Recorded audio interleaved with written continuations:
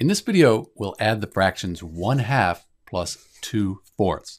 So the key here is when we're adding fractions, we need to get the denominator to be the same.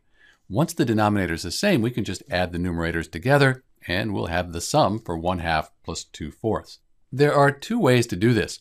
One way is we could simplify 2/4 because we can divide 2 into 2 and into 4. If we do that, 2 divided by 2 is 1, 4 divided by 2 is 2. Then we already have 1/2 here, so we have the same denominators.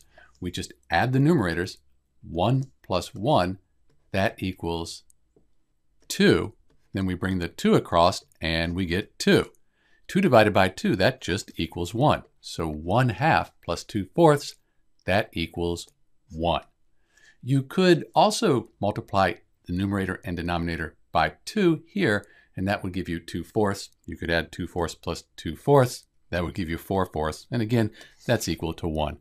Probably the easiest way, though, is to simplify the fraction here when you're adding. This is Dr. B. Thanks for watching.